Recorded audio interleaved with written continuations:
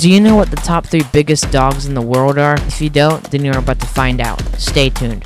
Watch till the end to find out what the biggest dog in the world is. So first and foremost, we have the Great Dane.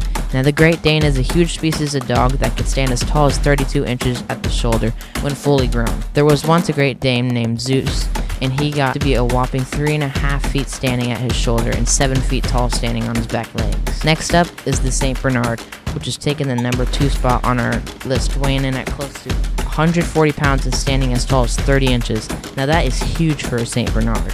On to the next one. And last but not least is the Central Asian Shepherd. Now this dog could stand as tall as 4 feet, but if that is not shocking enough, they could weigh up to 170 pounds and live up to 17 years.